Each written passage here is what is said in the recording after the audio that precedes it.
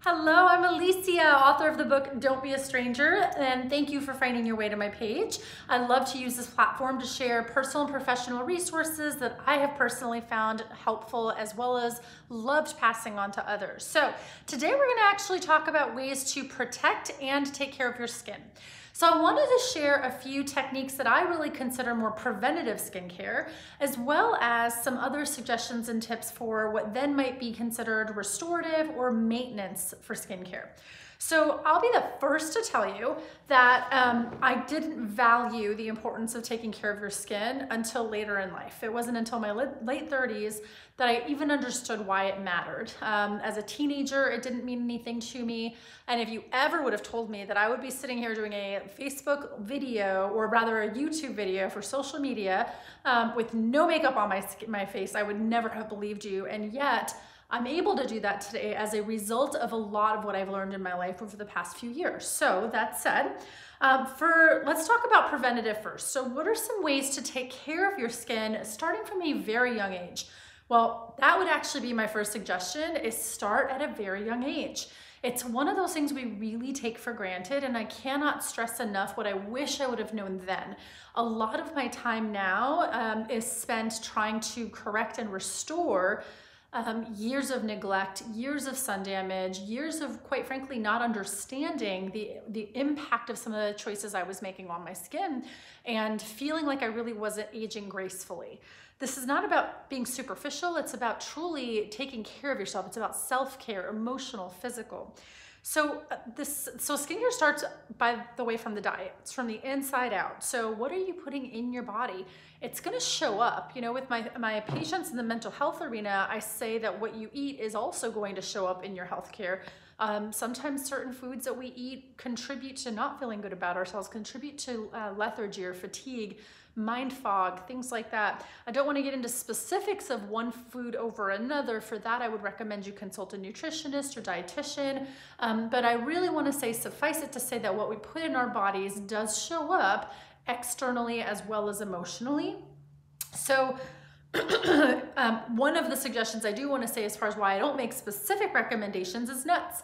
When I Google foods that are great for your skin versus not great for your skin, they talk about how nuts are great for your skin. I tell you what, I eat a nut and I am breaking out with a pimple within hours.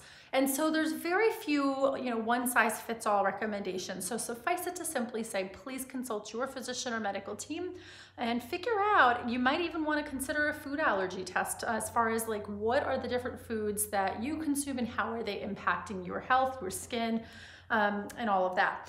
Smoking. Smoking is certainly another environmental trigger or behavioral action that is going to impact the health of your skin. So another thing you may want to consult a physician on and consider the benefits of smoking cessation.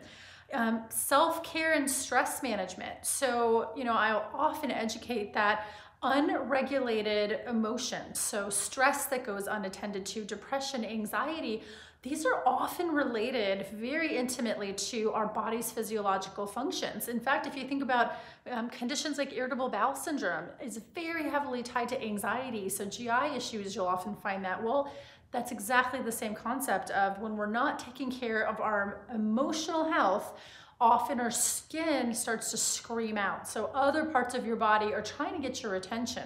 So appropriate self-care, exercise, meditation, yoga, dancing, playing bingo, whatever it is for you, of course in safe ways, it's all about really addressing your emotional health and managing your stress levels as a way of also mediating how things are showing up in your body. Believe it or not, even sleeping on your side can result in an increased appearance of wrinkles and affect your skin and the appearance of your skin. Certainly one of the ones that I had neglected over the years was avoid excessive sun exposure, and sometimes that's unavoidable, right? If you're a sports or athlete or somebody who spends a lot of time outside for work, for example, that's really hard. And so that said, I cannot stress enough the importance of wearing sunscreen, as well as consider products that have additional SPF coverage in them and really make sure that you have adequate sun protection in place, not only to ward off potential heightened risks of skin cancer, for example, or other types of conditions, but also really to take care of the health of your skin and to avoid sun damage. If you've ever noticed, sometimes you'll get darker spots or discoloration or brown spots, and those can be a sign of sun damage. And as I mentioned earlier, really the younger you start, the earlier you start in life, the less damage and neglect you want to take care of later in life. And so I can't stress enough to parents, really consider getting your youngins into a really good routine early in their lives as a way of really helping to make things easier for them as they transition to the next phase of adult life. And then as far as products, really consider the use of safe and effective products. This was another one I did not understand several years ago. Ever since I got into my Rodan & Fields business, I really do now understand the value of good skincare. I've literally watched my skin look and become healthier over the past 4.5 or so, 4+ years of use. But I never did understand. Like, I'll look back at photos now where my mother and I are in a picture together 4 or 5 years ago, and I literally felt like I looked older than my mother did in some of those pictures, and it was because I spent hours and hours worshiping the sun, out by the pool, loving the Arizona sun, and having no idea how much the wrinkles and the sun damage were really sinking into my skin as a result of my behaviors and not using appropriate sunscreen. So use safe and effective products, both preventatively from a young age on, to avoid having some of these issues and to really maintain good skin health, but also you can reverse some of the signs of the damage. So our products help to reduce the appearance of wrinkles, sun damage, acne, sensitive skin. And so one of the things you also want to consider is treat those skin abnormalities or irritants, irritated skin. You really want to treat those. Acne, you really want to treat acne. Especially when we think back to some of the poor behaviors you might have had in youth of picking things, that tends to leave scarring, and often that ends up ultimately in your future leading to far more invasive measures than simply using really great products to treat the signs of what you're saying earlier on. So let's see, avoid picking, we talked about that. So really safe and effective products, sunscreen as much as you possibly can, and adding products that have SPF additional protection, and really doing things on a consistent basis, having a routine. So the products I use and the regimens I use, I take 2-3 minutes morning and night every single day. And in almost 4+ years, I've maybe missed 2 nights.